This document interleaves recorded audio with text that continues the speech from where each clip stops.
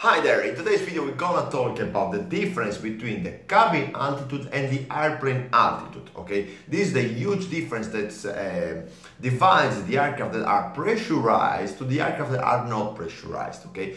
We're gonna jump into the simulator in a second and we're gonna do a practical example, but in order to make sure you understand, we need to think about that the aircraft that are unpressurized, that are not pressurized, they have the cabin altitude, or the altitude the pilots and the passengers are breathing inside the plane is the same as the aircraft altitude.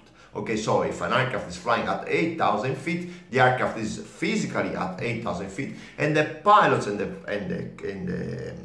passengers are actually breathing an atmosphere at 8,000 feet. Okay. As you can already imagine, this is not possible in an aircraft like an nightliner that climbs very high, such as 30-40,000 feet, because at 30-40,000 feet we cannot really survive for a long time. Okay, so then when there was a need for an aircraft to climb higher, we made these aircraft pressurized. What is the difference is that the aircraft that are pressurized, they have a cabin altitude which is different compared to the flight altitude. Okay, the flight altitude is the physical altitude at which the aircraft is flying at, let's say, 20,000 feet, 30,000 feet, for example.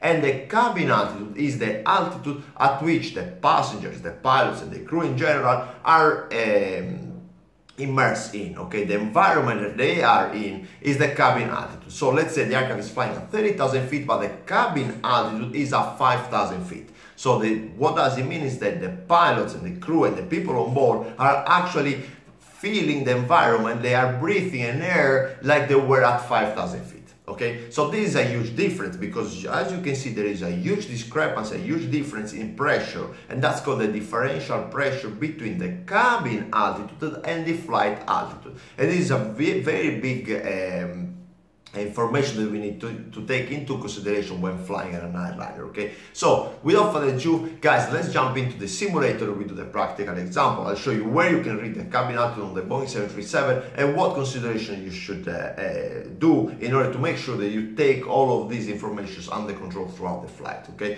if you want to support the channel, give it a like and consider subscribe. Go to PILOTCLIMB.com where you can subscribe for free pilot training content. I wish you a good day and let's jump into the simulator.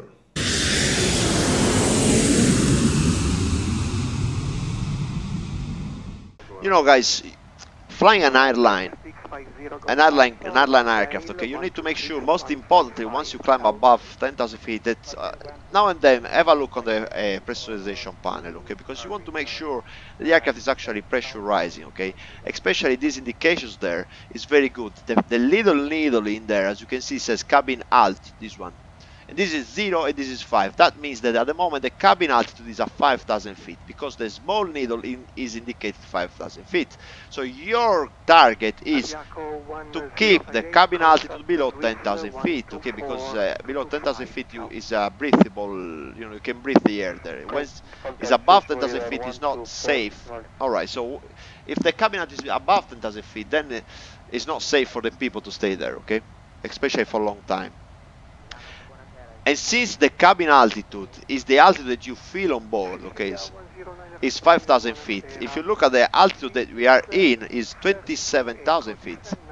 So even though the aircraft is actually flying at 27,000 feet, the cabin altitude, the altitude at which you are experiencing, you are in the aircraft, okay, the altitude at which you are inside the plane is 5,000. So as you can see, there is 22,000 feet of difference, okay, and the pressure at 5,000 feet is a lot higher compared to the pressure that is at 27,000 feet, that's for sure, okay? So this difference in pressure is this one. So as you can see, on the outside scale, you've got diff press in PSI, okay? So when the outside pressure and the inside pressure is the same, you've got 0. When the inside pressure is higher than outside pressure, you have a different pressure, and this is indicated by the big indicator there. Okay, so at the moment we've got 7.2 psi of difference, and the maximum psi difference between the cabin, inside the cabin, outside cabin is 9.1. So you need to make sure that the cabin altitude is below 10,000 feet, and the differential pressure between the inside the cabin, outside the cabin, it's actually within the limits, it's below 9.1. Okay. If you see the needle going to the amber area, you should do something. Something that you can do, for example, is to descend, because by descending you're actually decreasing the difference between the outside and the inside pressure, the inside and outside pressure, okay? Especially when you climb very high, you want to make sure that now and then you check your pressurization system, okay, and your air conditioning as well.